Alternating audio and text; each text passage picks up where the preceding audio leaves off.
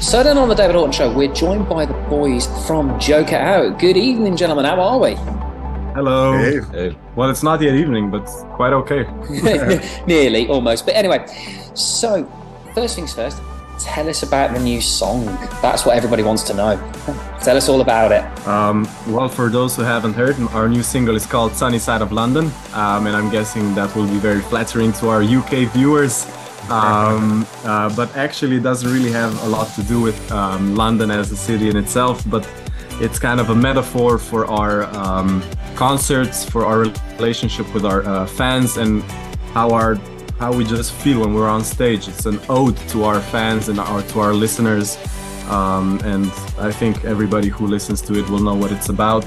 And especially if you come to a show and you hear it live, then you'll definitely know what it's about.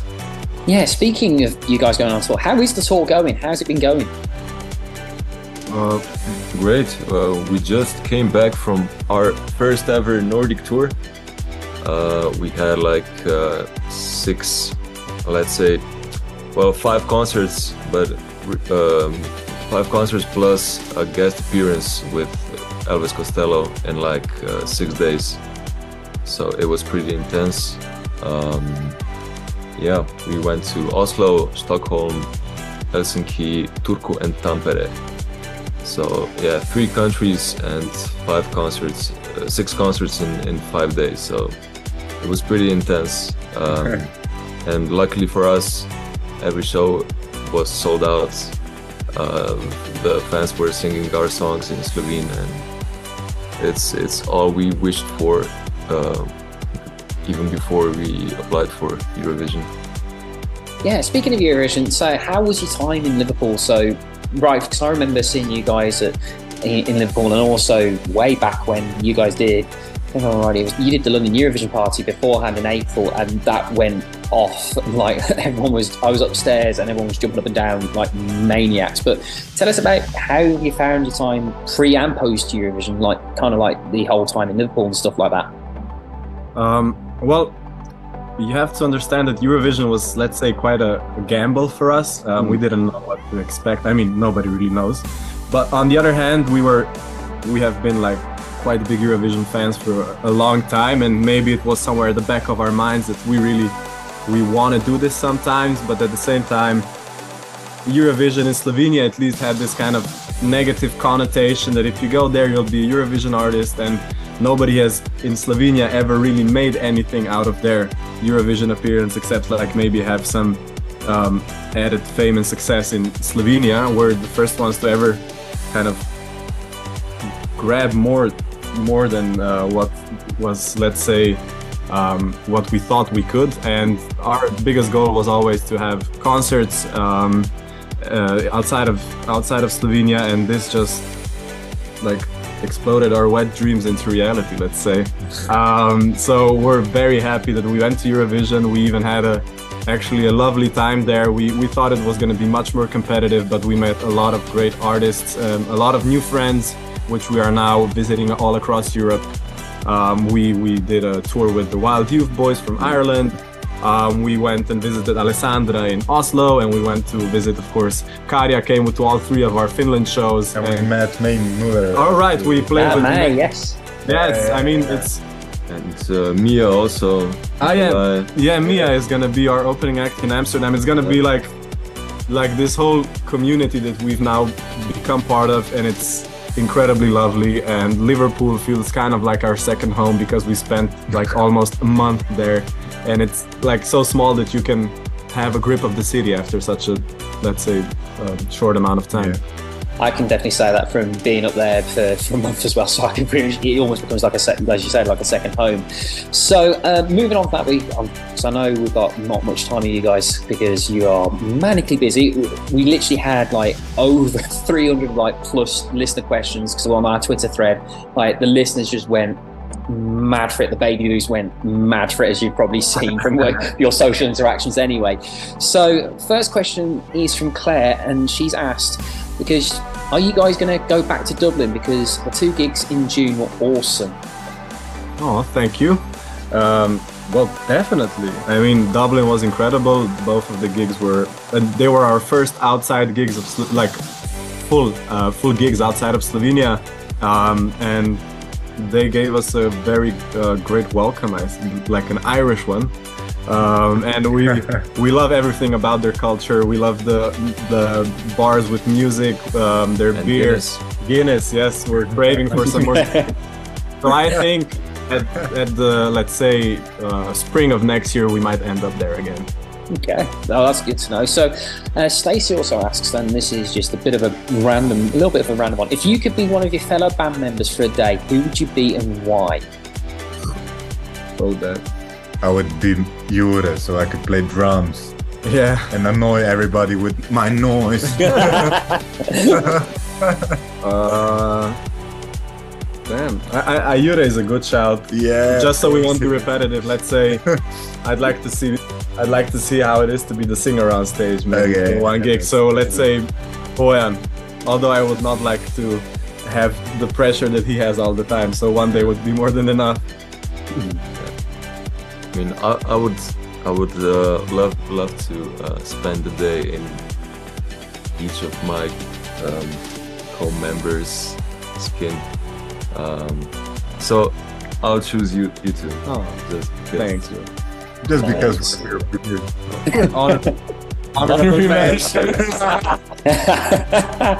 Oh man, that's a really good answer, actually, to be fair. So Sadie asks, if you were to sing another Eurovision song at the competition from history, who would it be and why? So literally any Eurovision song from history is yours to choose from. What would you go with?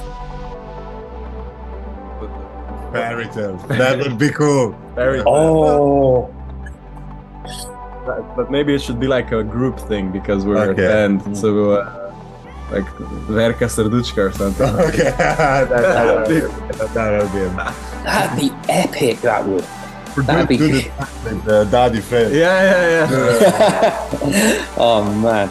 So Vanessa asks, what was your favourite moment in Finland from the Nordic side of things? Oh my god, the gig in Tampere. Tampere. Yeah, the Tampere gig was great. I mean, all of the gigs were great. Yeah, but Tampere was like the last one where we really gave our all. Like we were at the finish line, and after that we went out to party. So I guess that's a good shout. But I would just say my favorite moment from Finland was, well, first of all, meeting up with Kärja after like 3 months of not seeing him. And secondly, playing Cha Cha Cha live, because and to be able to perform with him, that was an incredible experience. Because I remember the first time that I saw him perform Cha Cha was in Madrid, I think, at the pre-party, and I remember just going like till then, like the people were like okay, they were good to the artist, but when Kärja came on stage, like people went fucking crazy and everybody was like Cha Cha Cha, and I was like, damn, if we can ever perform with him, that would be great. And that came to that became a reality. So next question is from Susan, and she asks, what is your current favourite song to perform live and why? Mine is Sunny Side of London. So is mine. It has I don't know, it has fun parts, and like the moment when all the whole venue just screams as loud as they can. Is like it just hypes you up. Like we measured the loudness of the scream on the Nordic tour, and I think the record was 127.3 decibels. Whoa, that's mad. Incredible. Yeah. Like, damn. Normal concert PAs are like up to 100, 105 decibels. Probably. Yeah, like 100. Like that's insanely loud. Jet engines are 130. Good grief, that is damn good going, I can say that. So next question is from someone on Twitter. His name is Villain, so great name there. What were your favourite gifts, and also some of the craziest stuff that fans have given you during the tour so far? We should just turn around. Like behind us, there's a whole array of bras with lots of Instagram handles inscribed inside. Also crazy sunglasses, like everything that you can imagine, and then just throw some sparkles on it. A lot of bracelets. Yeah. A lot like. But my favorite gift, it was Pokemon cards, like the booster pack. What about your tattoo? Which the tattoo design? Oh yeah, one girl made a design for the tattoo. That's incredible. She made a whole list of like Joker Out team tattoos. So we also got a lot of, so it's all very wholesome. Nice. Speaking of Pokemon, this leads into another question for one of the listeners. Josh asks this: which is your favorite Pokemon and why? My Gengar, because he's purple. Mean. Just like Natsu. I like Mewtwo. Okay, cool. I don't know a thing about Pokemon, so fair enough. Okay. I mean, yeah, that's like the only one I know. So let's say that one. Fair enough. So, speaking of like other stuff as well, but this has come from the fact that there's a Twitter group there. I don't know if you've heard of them, called the Plastico Radio Truthers.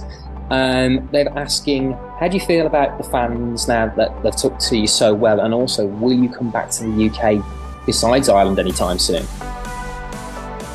How do I feel about our fans? I mean, I pretty much feel the same as ever about our fans. Incredibly grateful and like happy that we have this connection with them and that they come to our concerts. And it's very humbling to see so many people come to our concerts. The only, let's say, extra layer is that we're even more impressed by our foreign fan base, that they take the time to learn a language which is like so niche they would never have encountered it if they had not heard for us, or if they had not by chance flown to Slovenia or something like that. So thank you so much, and we're coming back to the UK next year, we promise. Nice. Last few questions. I know you've got a million and one things to do, and also you're in the middle of the tour, obviously. Daily Joker Out asks, and I think this is going to be a very specific question, so you guys will probably know the answer to this more than probably I do. Do you still have the scrapbook you were given in Manchester? Yes. Yeah, we do. Where is it? It's somewhere in here. I think we'll try. I think it was given to us by Stacy, right? Yeah. So there's this incredible scrapbook which was given to us by one of our fans. If I'm not mistaken, her name is Stacy, and she's come to a lot of our gigs ever since after Eurovision. And it contains like hand transcribed messages that she got from our fans from around the world, on like giving us some good welcomes, some I don't know, just warm hugs and I don't know. It's over there. And she transcribed it, and it must have taken her so long and such an effort to put into. And thank you so much, really. I think we definitely have it. It's there. It's there somewhere. Yeah, it is. So speaking of books, Karen's asked, where do all the books in the studio come from? Because you're famous for having a load of books. Where do you like have any specific place that you get them, or do you just collect them as you go? Well, they used to be in a library, but they are a bit old and are not used there anymore. So they just decided to give it to our friend, actually, who also has a big studio filled with books, because like we don't have books just for aesthetic purposes, but also for sound diffusion. Yeah, I was going to say that makes a lot of sense, having them for sound deadening. So last couple of questions from Manda. Will you ever release a version in a studio form of Cha Cha Cha with Carrier? I don't know. I don't think so. I think the Lord of the Lost did a good studio version of that. We don't need to do another one. You'll just have to come to maybe another Finland gig to hear it. Fair enough. And now this question we've asked to everyone who's done Eurovision this year. This is from a person called Kittens. She likes Twitch stream and all that kind of stuff. And she likes cats, so hence the name Kittens. She asks, "Do you have a favourite biscuit? And if so, what do you like?" Yeah, I do. I know if they have a name. Oh, I know what you're gonna say. That's very regional. Yeah, very Slovenian thing.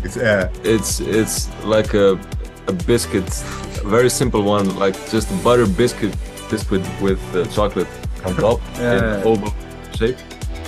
And those are good. Like they're made in my town, so that's why I have a special bond with them. I also have a favorite biscuit. It's from this company called Mulino Bianco. They have these kind of apple, I don't know. Guardimela. They're called. They're kind of like small little apple pies, and they're incredible. And I'm gluten-free, so He I hates usually biscuits. don't eat biscuits, but I love the gluten-free stroopwafels. Ooh, yeah. Those are the Dutch. Those are the. That's a strong answer, because I know Lorraine actually said her favourite was cookies, like chocolate cookies and milk. So there you go. So there's been some very different answers, but thank you so very much for joining us. I know I'll send you the link to all the Twitter threads, so you can actually see the amount of questions that we've had. So because we've literally had so many questions, so little time. So I know a load of the babies really wanted to get more questions, and we'll hopefully pick this up again when you guys are back in the UK as well, and on the next single. So thank you very much for joining us tonight, guys. Well, thank you so much for having us. It was a pleasure, and we're excited to see you next time on Gorgeous Radio.